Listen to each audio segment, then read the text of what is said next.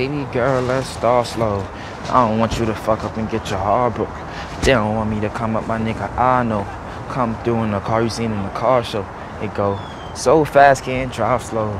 Stash rock somewhere by the car though. Used to know somebody, now he John though. I know you feeling the melodies in my flow. Yeah, my name is Artist. Come from Hybrids, that's the name of my label too. Put it on the chain and everything. And we gonna do our thing till the fullest, feel me? It's no game where we grow up. Hybrids, it's crazy. I grew up listening to Beanie Siegel, Fax Cassidy.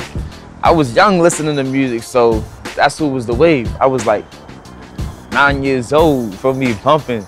Professionally, I started releasing music in about February, Valentine's Day. That's where I dropped my album. It's called Artist. And from then we started moving on to clubs around New York. We went to different states, went to colleges. We were just bringing the music all around. I used to be in the car just listening to my dad, listening to the throwback music.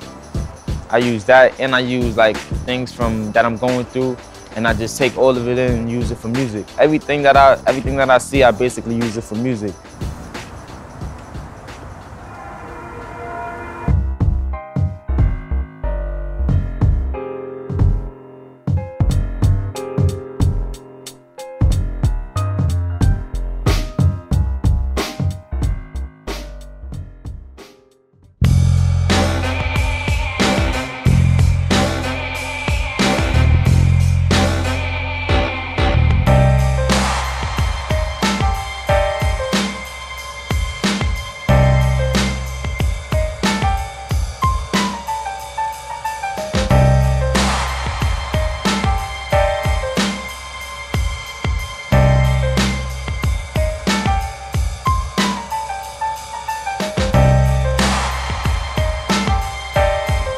Yeah, being around Hybrids, that's my crew, Hybrids.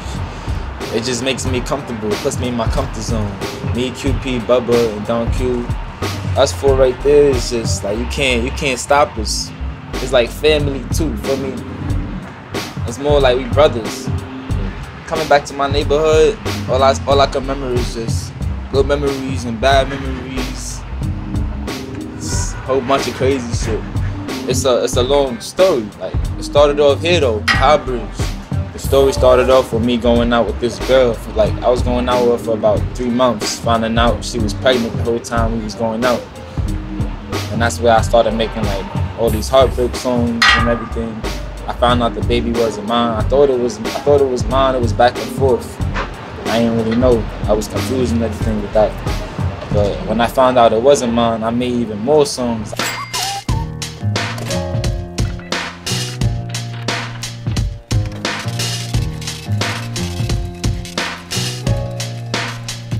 I wish I could just be rich without being famous, but it's too late for that.